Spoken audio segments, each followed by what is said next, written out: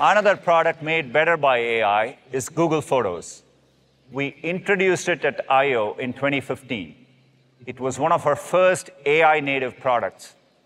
Breakthroughs in machine learning made it possible to search your photos for things like people, sunsets, or waterfalls.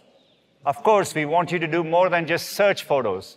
We also want to help you make them better. In fact, every month, 1.7 billion images are edited in Google Photos. AI advancements give us more powerful ways to do this. For example, Magic Eraser, launched first on Pixel, uses AI-powered computational photography to remove unwanted distractions.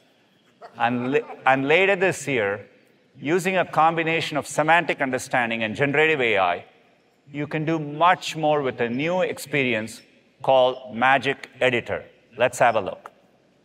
Say you're on a hike and you stop to take a photo in front of a waterfall. You wish you had taken your bag off for the photo, so let's go ahead and remove that bag strap. The photo feels a bit dark, so you can improve the lighting. And maybe you want to even get rid of some clouds to make it feel as sunny as you remember it. Looking even closer, you wish you had posed so it looks like you're really catching the water in your hand. No problem. You can adjust that.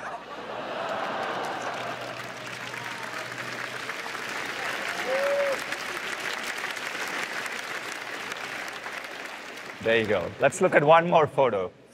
This is a great photo, but as a parent, you always want your kid at the center of it all. And it looks like the balloons got cut off in this one. So you can go ahead and reposition the birthday boy. Magic Editor automatically recreates parts of the bench and balloons that were not captured in the original shot. As a finishing touch, you can punch up the sky. It changes the lighting in the rest of the photo so the edit feels consistent. It's truly magical. We are excited to roll out Magic Editor in Google Photos later this year.